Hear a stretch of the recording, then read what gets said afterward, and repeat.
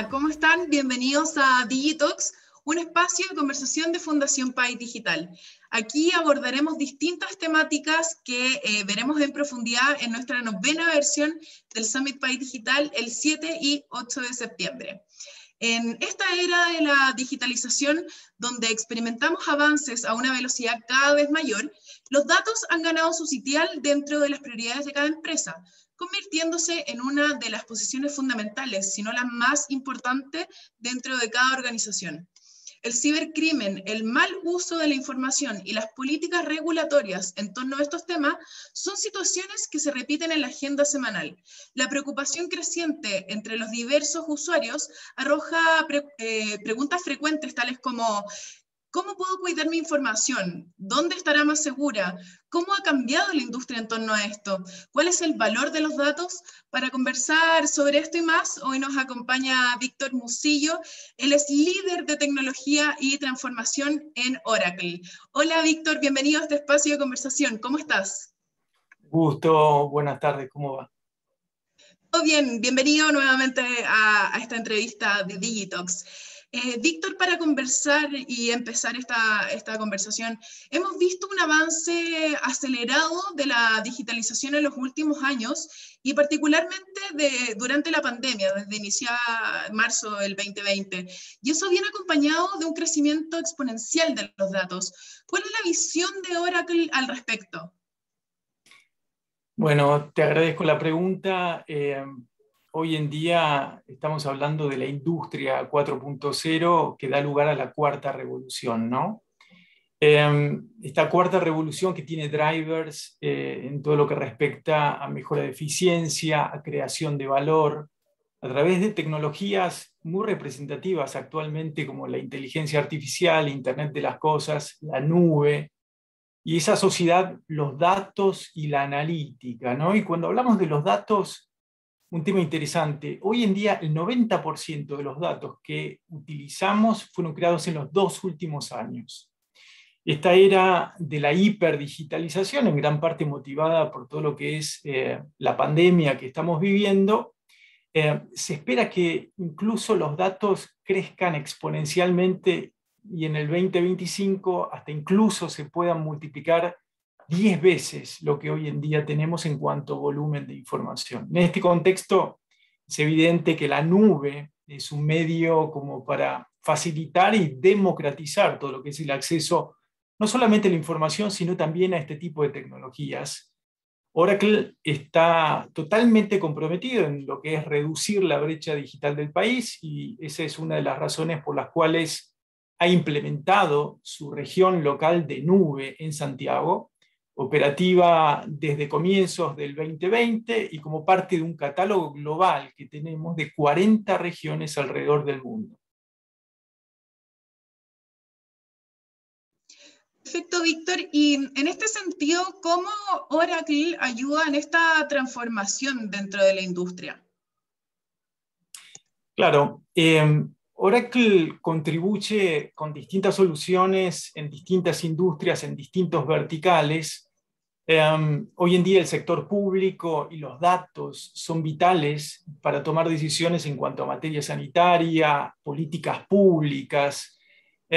Y un ejemplo en el ámbito de salud, específicamente nuestra asociación que hicimos con la Universidad de Oxford, creando un sistema global de análisis de patógenos, donde las capacidades de machine learning e inteligencia artificial embebida dentro de lo que es el manejo de los datos y la base de datos autónoma que nosotros tenemos disponible en nuestra nube, permite recopilar estos datos, analizarlos y comprender mejor todo lo que es el comportamiento de estas nuevas variantes que estamos viendo de COVID, así como también otras amenazas bacterianas que amenazan a la salud pública.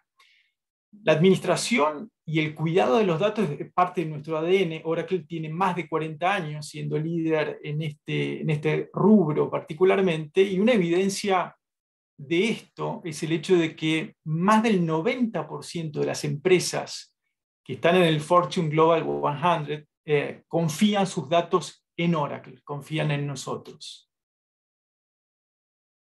Víctor, tú en un comienzo, en la primera pregunta, cuando yo te preguntaba sobre el tema de la aceleración dada por la pandemia, me diste un número que es un tanto impactante. El 90% de los datos fueron creados en los últimos 2 años. Yo me imagino que desde el 2019 hasta ahora, y dado por el tema de la pandemia.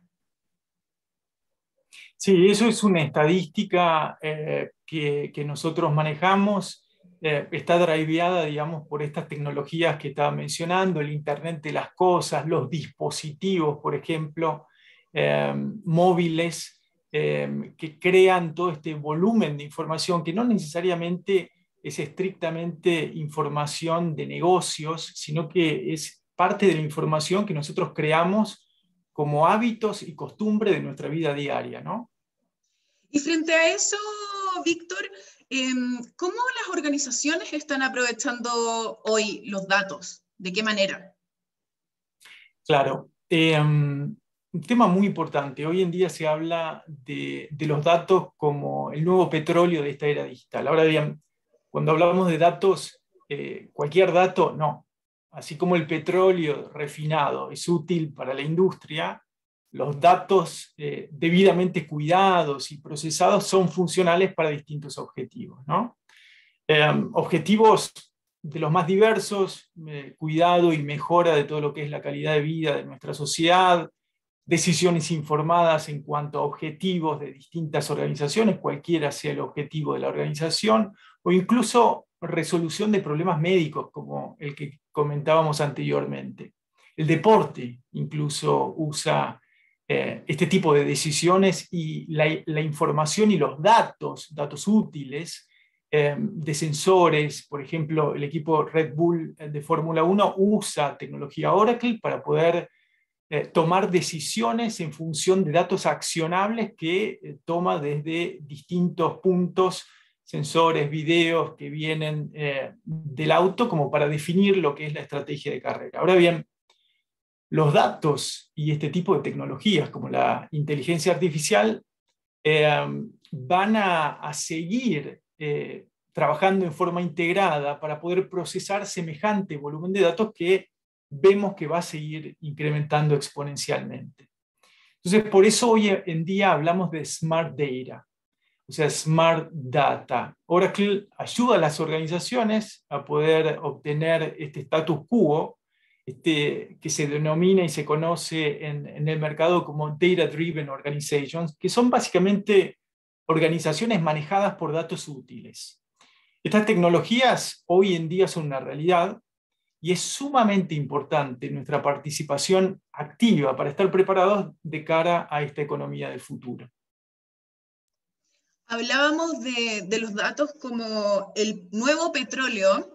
Sin embargo, Víctor, te quería hacer una pregunta relacionada a Oracle directamente. ¿Cuáles son las prioridades y fundamentos de Oracle a nivel país? Nosotros enfocamos todos los esfuerzos en el país en 3 pilares fundamentales. El primero es evidente: la educación. Las tecnologías innovadoras, la inteligencia artificial, la analítica de las cuales estamos hablando, definitivamente va a cambiar las habilidades requeridas en todos los puestos de trabajo, y debemos repensar todo lo que es la educación, tanto pública como privada, para poder precisamente ajustarla a lo que son las necesidades actuales, ¿no?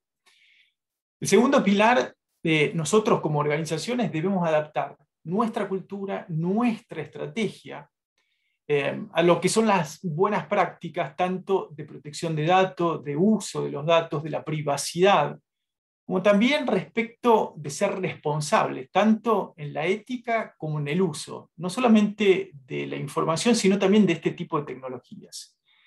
Y el último pilar, no menos importante, el mundo de datos y analítica, hoy en día que vemos que se están integrando aún cada vez más y se van a seguir integrando. Y nosotros como sociedad debemos adaptarnos a esta nueva realidad, entendiendo que este tipo de tecnologías nuevas no vienen a reemplazar al humano, sino más bien vienen para poder potenciarlo como capacidad analítica y en todo lo que respecta a la toma de decisión.